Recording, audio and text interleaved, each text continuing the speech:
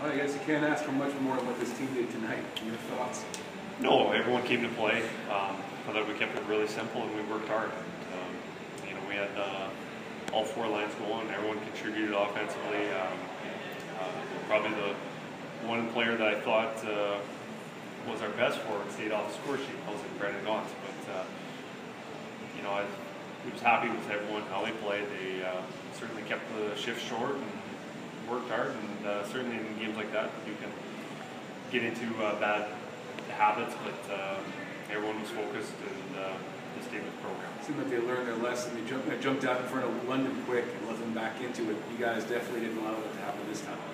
Well, a little different situation where London's a league team in the CHL, but certainly we didn't want London back in the game, and I think the biggest thing was discipline, not giving up too many penalties. Gave them 3, but I think for them to get back in the game at that time, we would have had to be undisciplined, given them opportunities, but we didn't.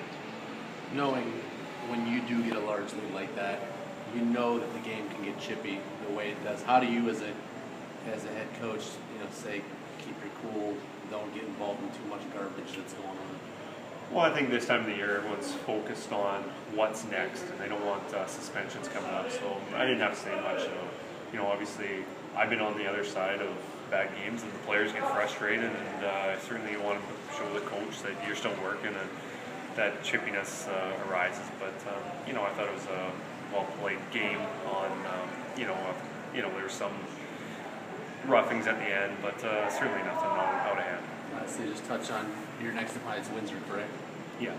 Maybe you just touch on playing them and seeing them go. Well, Windsor's hot and cold throughout this year, and we saw them at the beginning of the year when they really gave it to us 8-4, and then we returned the favor. So I'm not sure what to expect, because they can be very good. They've beat some good teams this year, and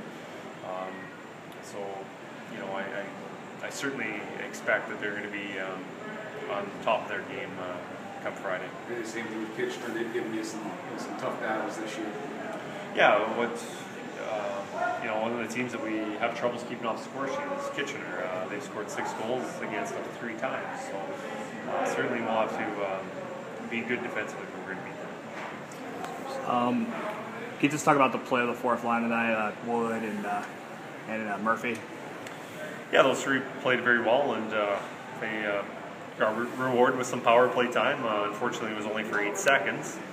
But, I think those 3 are working extremely hard. And when you have 3 guys skating, pursuing the puck as hard as they are, they create a lot of turnovers, and they spend a lot of time in the offensive zone. And, I think if one guy took a shift off, they would be very successful. But the fact that the 3 of them are working that hard together, that's the biggest reason why they're having